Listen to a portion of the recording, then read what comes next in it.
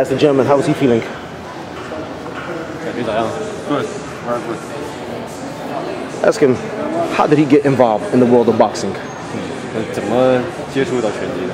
啊？怎么接触拳击的？最开始喜欢拳击。Just like boxing, he enjoy boxing. How old was he when he started to box? 最开始的时候接触拳击几岁？15岁。15. What was the amateur record? 你业余拳击的战绩有没有？很多，9千万。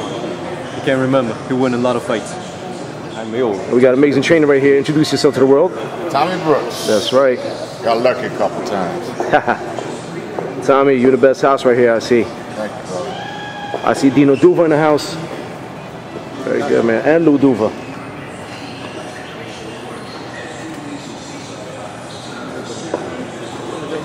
Dino, so you found this gentleman in China at the Olympics?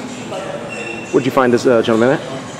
Yeah, I thought I was very impressed with the whole Chinese boxing team. They did terrific at the Beijing Olympics, and I've been working with them as a consultant for their national team and their national Olympic boxers ever since, and they're just a pleasure to work with.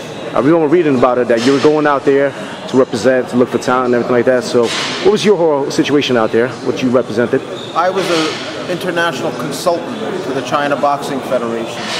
I was active as a consultant for marketing and training and just overall development of their boxing program. So this is pretty much just the beginning of the icing on the cake. This is your first fighter that you're bringing out here, or there's more? Well, he's still an amateur. Yeah. Yeah.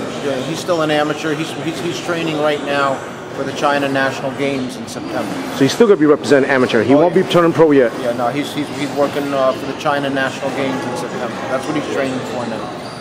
Beautiful. Lou, you got a great gentleman over here. I think he's gonna make it. He does everything in business and the 2 trainers, the 3 trainers. I think that he's gonna do it. Thank you, sir. Always a pleasure with you.